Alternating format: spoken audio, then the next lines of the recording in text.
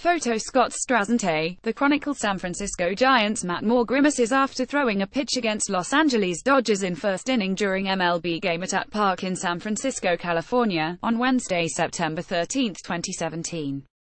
San Francisco Giants Matt Moore grimaces after throwing a pitch against Los Angeles Dodgers in first inning during MLB game at Park in San Francisco, California, on Wednesday, September 13, 2017.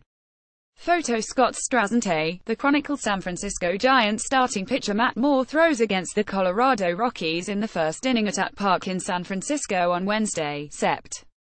20, 2017. San Francisco Giants starting pitcher Matt Moore throws against the Colorado Rockies in the first inning at Park in San Francisco on Wednesday, September 20, 2017. Photo NHA-TV. TNS Giants trade starter Matt Moore to the Rangers for prospects. In Matt Moore's first season with the Giants, he pitched them to within an inning of a winner-take-all playoff game against the eventual World Series Shoms. In his second year, he statistically was the worst starter in the majors. Moore, 28, will not get a third year in San Francisco. The Giants traded him to the Texas Rangers on Friday night in their first significant move of the offseason, a case of financial addition by subtraction. The Giants will receive minor league pitchers Sam Wolf, a 26-year-old who is out at least until June after flexor tendon surgery in his right elbow, and Israel Cruz, a 20-year-old from Venezuela who has not pitched beyond rookie ball.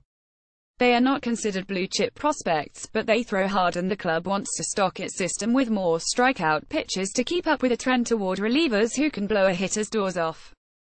The Giants also will send $750,000 in international bonus slot money to Texas in the deal, which the Chronicle first reported Friday afternoon.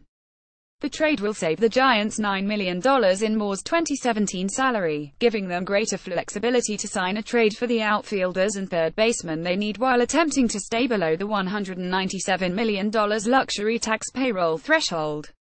The Giants knew they would have to move big league players to achieve those goals. Denard Span and his $11 million salary would have gone to Miami in the proposed Giancarlo Stanton deal. "We'd have to improve the roster," general manager Bobby Evans said after the trade. "It's going to require making sacrifices to get better." He would not divulge if he planned to shed more salary, saying, "It's not a have-to proposition." The Giants feel they have rotation depth. Beyond Madison Bumgarner, Johnny Cueto and Jeff Samardzija, they could slip any two of Chris Stratton, Tyler Beede, Ty Blach and Andrew Suarez into the final two slots. Evans said he would prefer not to trade any of the four. Moore could not be reached for comment but said in September he, 100%, hoped to return. "It's been great, my time here, minus the winning percentage," Moore said. "I've really enjoyed the city and the staff we work with every day, the ballpark, the division." Evans spoke to Moore twice Friday and said the pitcher understood the move. His reaction was very affirming about his time with the Giants, Evans said. "He'll take whatever challenge is put before him, but he really enjoyed his time here and expressed a wish that it could have been longer." The Giants acquired Moore from Tampa Bay at the 2016 trade deadline for third baseman Matt Duffy and 18-year-old prospect Lucius Fox, whom they signed a year earlier for a $6 million bonus.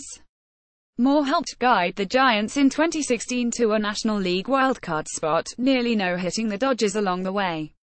He also pitched 8 innings and allowed 2 runs in Game 4 of the division series against the Cubs at Park, only to watch the bullpen blow a 52 lead in the 9th, allowing the Cubs to clinch. Moore's only year with the Giants, 2017, was terrible. He was .615 with a 5.52 ERA, the highest of any major leaguer who qualified for an ERA title. In his 43rd and final start for San Francisco, he allowed 7 earned runs and got just 4 outs in and 114 lost to the Diamondbacks. Manager Bruce Bochy hoped to let Moore pitch one more time before the season ended to wash the bitterness of that game out of his mouth, but it did not happen. Henry Schulman and John Shea are San Francisco Chronicle staff writers. Email hschulman@sfchronicle.com, jshea@sfchronicle.com, Twitter @HankSchulman, @JohnsHeHay.